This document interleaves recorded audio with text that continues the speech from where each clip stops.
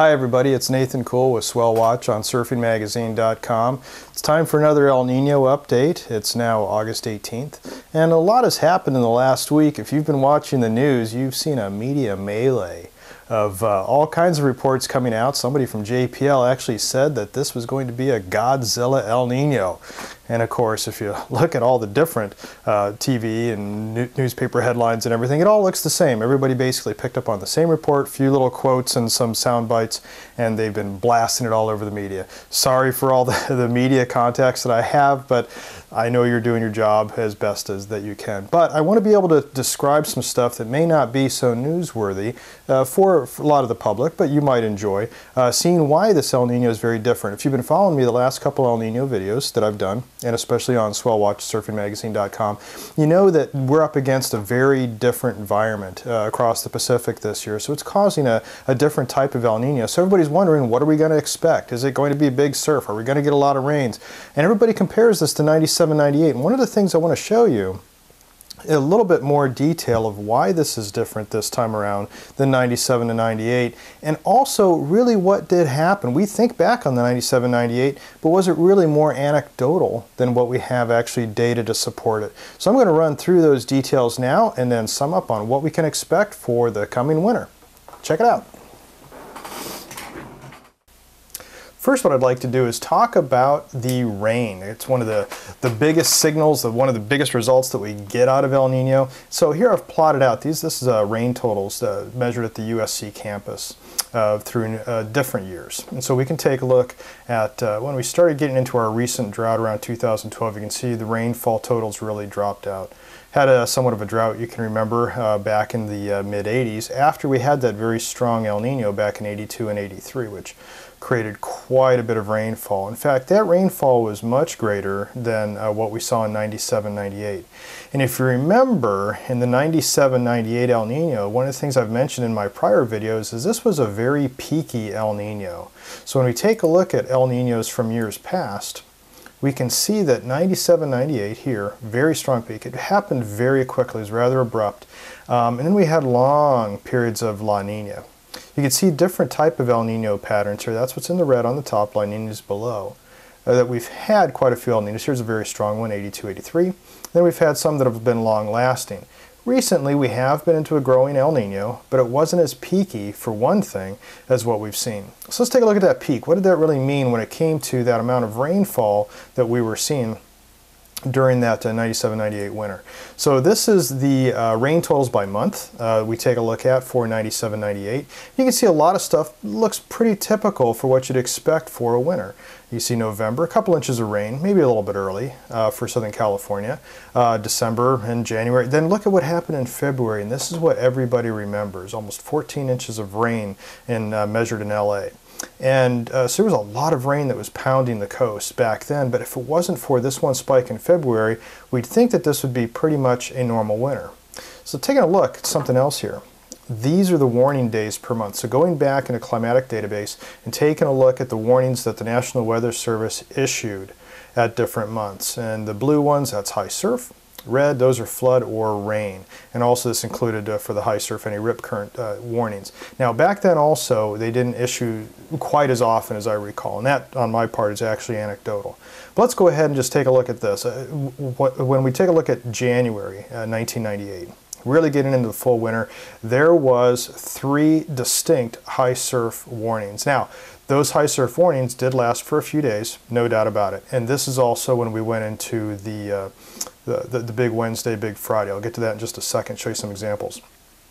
When we got into February, it pretty much died off. By March, this thing was pretty much done. It had pretty much ran its course. So if you remember though, at the end of January, we saw this. So this was Big Friday in California. Big Wednesday was a couple days earlier, and that occurred in Hawaii. A very large swell. One of the things very typical that happens during an El Nino, the reason why we get so much rain and the bigger surf, the jet stream drops and we have a more westerly angle of incoming storms, and shown here that 280 degrees. 280 degrees here shown on the spectrum. That's where the swell was coming from. It was at a very low latitude, and of course that's why we got a lot of rain from those storms, and of course we can then get the bigger surf from that. But let's take a look though. We remember Big Friday, but what was that actually like? What was that month like? So let's take a look at the C-dip models that actually run through the months of January and February back in 1998. I was able to pull up quite a few of these, and we can see that starting out 6 January, yeah, we had some northwest swell, very steeply angled. And you can see by these colors, that really isn't that out of the ordinary as January was underway. So let's start moving that forward in time. Yeah, very unimpressive, whatever. There's some stuff coming in here now on the 10th of January. This is a fairly good sized swell, fairly good sized northwest swell, starting to fill in. A lot of areas were starting to really pick that up. Typical though, with a 290-degree northwest swell. It wasn't one of the really El Nino driven ones at that very low latitude. Typical northwest ground swell, although it was strong with 17-second periods, I should say. So let's move that forward, and yeah, it quickly died off. Not a whole lot happened. Then we start getting something around the middle of January, and this is one of the first major swells that happened during the wintertime, still at a northwest angle though. So El Nino driven, definitely, but wasn't at a very low latitude. In fact, it didn't take long till that storm moved quickly up into the Gulf of Alaska, and that's why we have this 300-degree swell angle here. We're not seeing nearly as much of it. Swell died off. And then after a while, we start seeing something else pick up. A little bit more. Now we start seeing that 285-degree angle. We're starting to get down into the El Nino-driven, low-latitude, jet stream-type driven storms. And we start seeing even more of that, 285 degrees, a lot more swell coming in. Now that we're getting toward the end of January, this is 20th, January 1998. So let's move that even forward more in time. And of course, swell dies off, but there is always something behind it. Here we are, almost a perfect direct west swell, 26 January 1998, very strong. This is one that was in the record books, and then a couple days later we had Big Friday. Very typical swell, and of course this one knocked the end of the Ventura Pier off, caused a lot of property damage along the California coast as well. A lot of homes were damaged right there. So this was one of the reasons being, though, is that we had this westerly swell, very large surf. You see it's about 16-foot seas out there. So it was strong surf that was pounding the coast, but it wasn't happening all month long. So this was a very short period during when we had the rains were starting to pick up right before February got underway. So the El Nino storms were really kind of in this area at the end of January, into February. And once again, it was a very peaky El Nino. Things didn't happen, over a long span. So it was, not to diminish the strength of what El Nino was that year, but it was a very quick moving type of system. So let's move along here and take a look at where we are now. You might remember this from my last video report. And now that we have a 3-month mean showing where the temperatures are, 1997, that was in blue. And here we are at the May, June, July 3-month mean.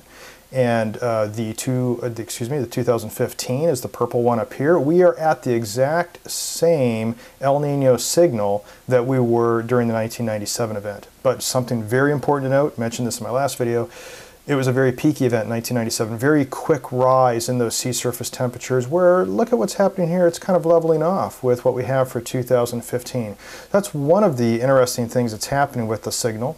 But we've also got the PDO backing it up, and the PDO back in 1997, once again, was very peaky. This is a El Nino's big brother kind of a thing, can last for decades at a time. You can see the signal, though, in 97 came up, and then it quickly went down, where here in 2015 on this purple line, we are more on a steady rise, and more importantly, we're still stronger than the other El Nino years when it comes to that PDO signal. But there's a problem. And this could be a significant problem when we try to make a correlation to 1997, 1998's El Nino. So the time graph here, this is time going forward on the y-axis, starting out September 2014, and on the bottom August 2015, and across the x-axis, those are degrees of longitude. 80 degrees west. Over here is our El Nino zone. It's right off the coast of Ecuador, Peru. And then what we know as the El Nino 3.4 region, which is where a lot of these other numbers come from, it's in around here. And you notice it's like, yeah, in this area, we're starting to see off the charts temperatures, 2.5 degrees. But look at what's happening over here on this side of the Pacific. Things are cooling down. Now, As I mentioned before, we do go in waves. So it's like very hot, a little bit colder, very hot, a little bit colder. And things are somewhat cyclic like that. So there were some strong westerly winds, sure enough, as per shown on earlier models last month, that did cause another Kelvin wave. We've got more downwelling, we've got some temperatures that rose. But this is the concerning part. What's happening when we take a look at that? Let's take a closer look. This is a very familiar diagram for most.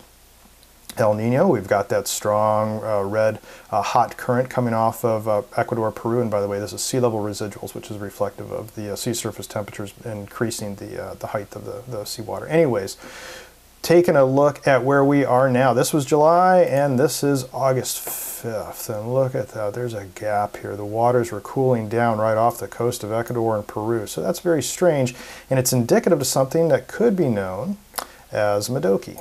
And this is El Nino Modoki, and what that is instead of El Nino, where you've got the strong winds blowing across the equator, piling up the warm water, kind of get winds blowing from both directions and you get piled up water in the center.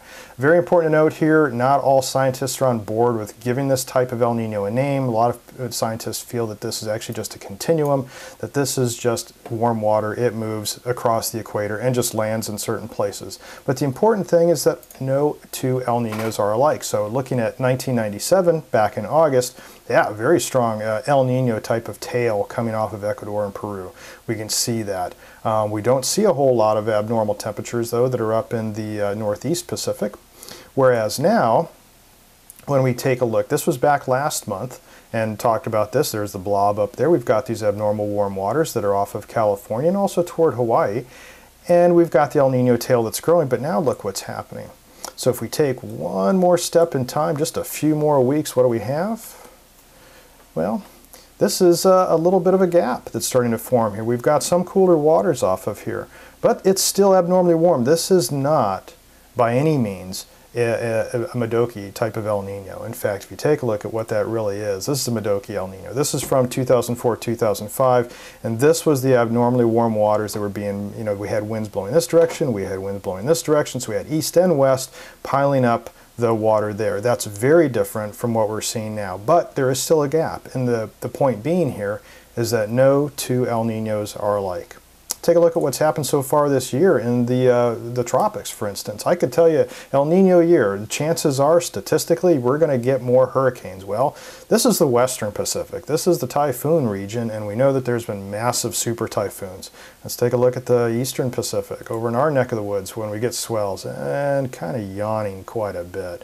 So this started off real gangbusters back in early June, but then most of the hurricanes have just been kind of drifting off toward Hawaii. Hilda, remember, was off that way.